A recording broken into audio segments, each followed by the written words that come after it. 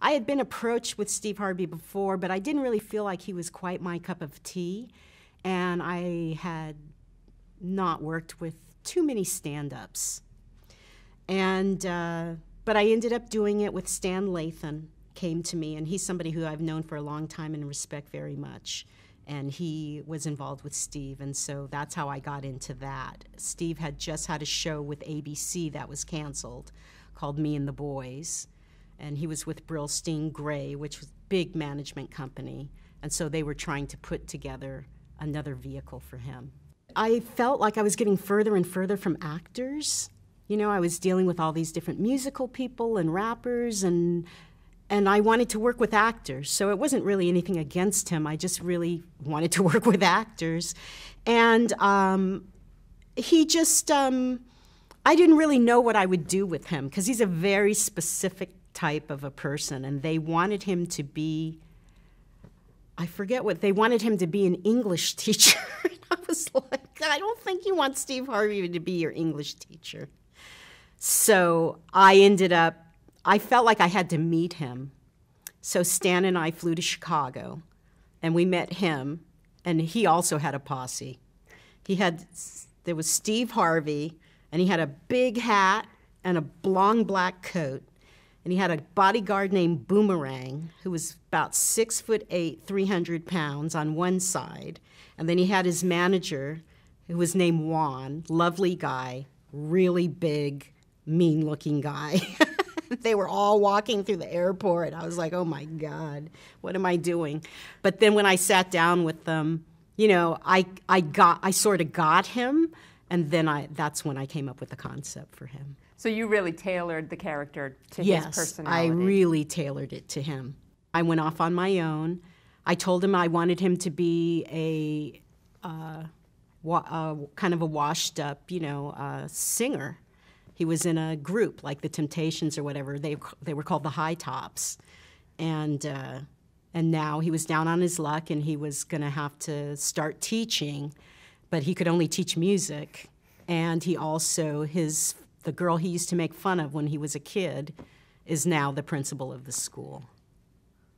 So that was that premise. Working with Stan is great because one thing I learned is that you have to have your area sort of, but you also have to allow other people to do what they do. And to me, the set belongs to the director. And he knew how to work with all these guys because he had Def Comedy tour. And so he knew all these comedians. He really gave me an insight into how to work with them. Also, Steve was a more traditional kind of a guy, so dealing with a woman was a little different for him. So it was an interesting learning curve for me because it was a very male set. And Stan had his group of guys that he worked with. And of course, you know, I was pretty full of myself as well. So it took a little transition to get everybody kind of on the same page. And there was a little bumpiness in the beginning because Steve felt like he should be the executive producer because other comics, such as maybe Drew Carey or different people, had shows, but their shows were usually based on their work.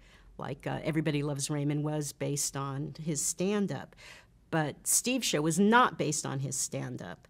So that became kind of a point that I think he thought he was going to kind of railroad me over. And, you know, I'm not going to get railroaded. So once we got past that, and I think he also was he had not had a good experience doing sitcoms before. So I think he was a little bit cautious.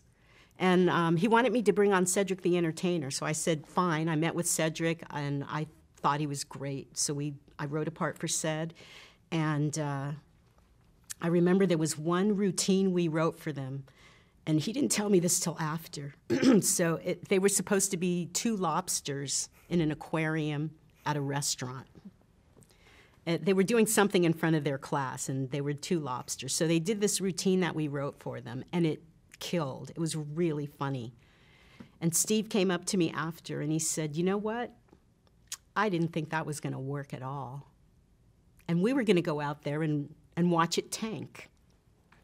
But it worked. And after that, then he trusted me, I think. And he was really good. He really liked to have new stuff. So we would always have like 5 jokes or something. We just, we'd do a take and then throw in another one. So, but his rhythm, he had a very different rhythm than everybody else, so that was kind of hard.